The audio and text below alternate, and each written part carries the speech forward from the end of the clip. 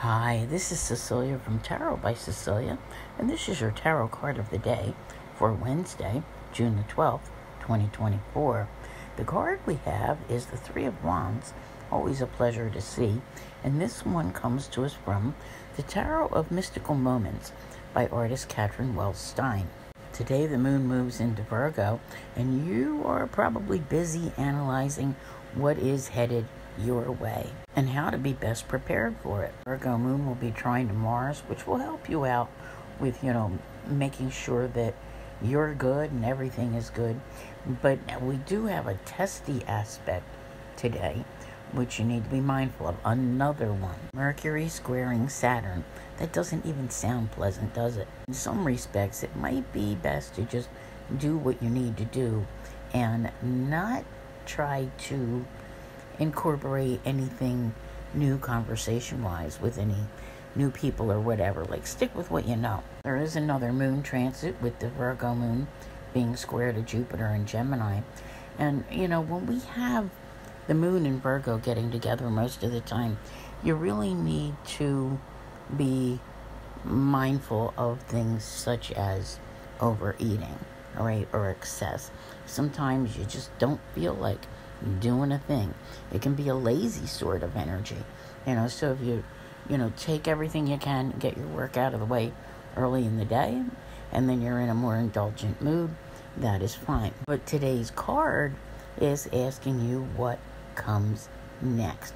What do you need to be ready for?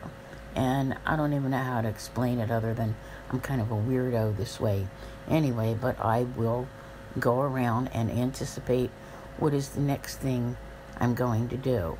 So when I return to here, I'm automatically gathering for what goes when I go the next time, in the next direction. It might be simple things. It might be things which are on your to-do list, which are big. But it is asking you to kind of have that, focus as to what lies ahead, rather than letting it come up as a complete surprise. It's kind of like it's coming, and you just need to be ready for it. Like I said, it could be something simple, or it might be something grand.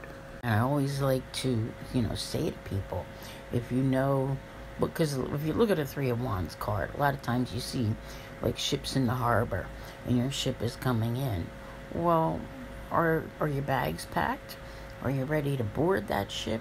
Are you ready to set sail when it arrives? And I think this Virgo moon can be very helpful to you with that sense of organization. It's not the kind of energy that's insisting that you get things done, like a fire energy might. But this is a fiery card, which wants you to, look at the things and figure out what you need to do to be ready, because it's getting closer every day. I want to thank you all very much for being here. I'll see you here again tomorrow. And as always, have a great day.